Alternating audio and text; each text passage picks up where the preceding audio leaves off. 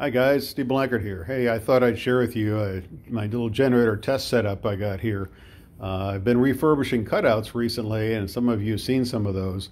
And so this is a little rig I put together.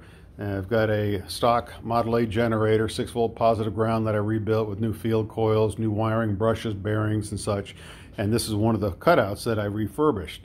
So I've got it set up here. I've got it hooked up to my 6-volt battery and an old electrical test set here. So I just kind of thought I'd show you how this works. So I'm going to turn it on, and it starts charging.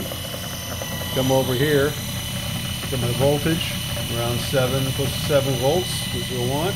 And I've got the third brush set pretty low right now, so it's only putting out about 5 amps, but that's fine. I just want to check out the cutout, make sure it's working properly, and that the generator is functioning well.